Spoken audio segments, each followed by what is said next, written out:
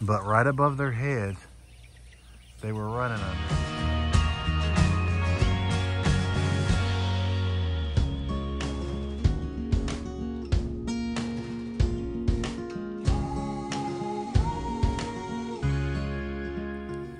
Thse, everybody. I was going to give you all a quick little update on the baby chickens, which are all doing fine, by the way. We added 5 of our hatchlings to it that are about the same size. They're thriving, doing really well.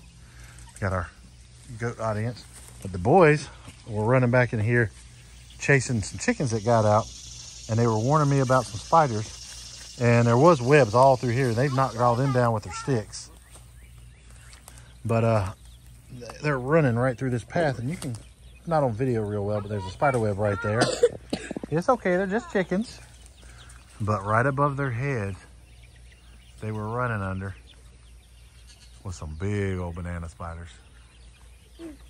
Several of them. It's not going to focus on them good.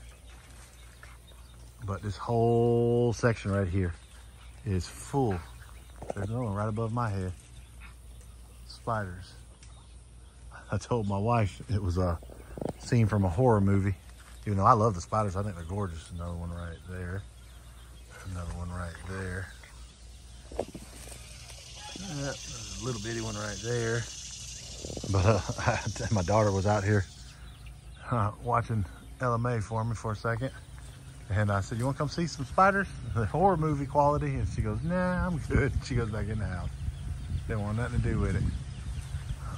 But yeah, this was supposed to be an update on the baby chicks, which all are doing great, by the way. Like I said, they're all thriving and happy. But I just figured these spiders would be something cool to look at. And there's at least 7 or 8 that I can see right above my head, probably double that I'm not seeing. But yeah, there's a bunch of them. Quit messing with the spider webs. But yeah, I think nature's gorgeous. Spooky sometimes, but gorgeous. Actually, look at this. There's one. There's one. There's one. There's one. There's one. There's one. Yeah. Yeah, I've already pointed at that one. There's just tons of them going all the way back there. Spiders everywhere right here.